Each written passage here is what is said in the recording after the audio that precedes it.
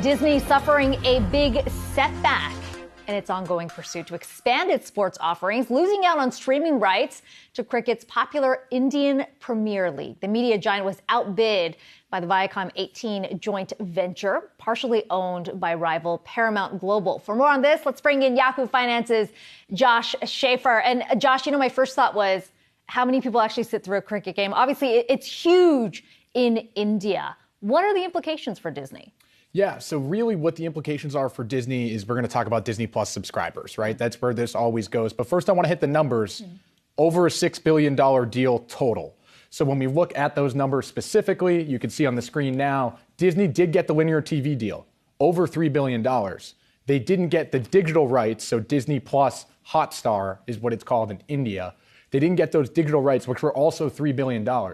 So what we're wondering here, did they win or did they lose? $3 billion is a lot of money to spend, right? It's a lot of money to spend, but Disney had highlighted in their last earnings call, specifically Disney Plus Hotstar and specifically the Indian Premier League for driving Disney Plus Hotstar subscribers. So now my question is, you're highlighting it as a positive, right? People are watching this, it's bringing in subscribers. When it came time to pay for it, you pretty much said it was too much money. Yep. And now we're getting into that question with these streamers. Are we talking about subscribers or are we talking about spend? And I think that's going to be a big question when we come next quarter. So let's talk about subscribers. I mean, if that was seen as a big boost, right? How many subscribers do they lose? Or do they lose subscribers as a result? So they added 8 million subscribers last quarter globally. Over half of them were Indian subscribers to Disney Plus Hotstar. And they believe that a lot of that was because of the Indian Premier League. So it depends. Does someone fully unsubscribe, right? Were they just a fan of that league? If they were, then maybe it is 4 million subscribers. And that's going to be a number that we know Wall Street's going to want to circle when we talk about the earnings. It's interesting how increasingly the conversation around streaming has become around sports. And we've obviously talked about, Amazon, ESPN, obviously a big player there, but Apple scoring another big win here. Yeah, so Apple yesterday announced a partnership with MLS for $2.5 billion at a minimum. That's a 10-year deal, so $250 million annually. And really what the big thing here is, we all love soccer, MLS is big, they're getting further into sports. And what's coming down the line? Probably NFL Sunday Ticket. And when NFL Sunday Ticket comes, that's over $2 billion. So I talked to Dan Ives over at Wedbush Securities.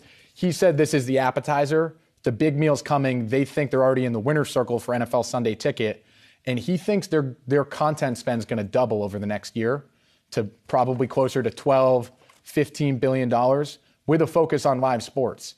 The difference being, we know Apple TV loves the premium content, right? Those really good movies, Coda, winning picture of the year. With sports, you can go more quantity. And he thinks that Apple's going to go the quantity route with sports and just grab as many media rights as they can. It's still hard for me to wrap my head around Apple and the NFL, if that is really what's coming down the pipeline. You have to wonder how much longer Netflix is going to stay on the sidelines. They've kind of talked about F1 as potentially one because of the show and how that has brought in so many new fans. Where does Netflix fall? So they've been rumored with F1, right, which makes sense. I think you'd have to think F1 would be first, and then where do you go from there? Because Netflix isn't known for live sports at all.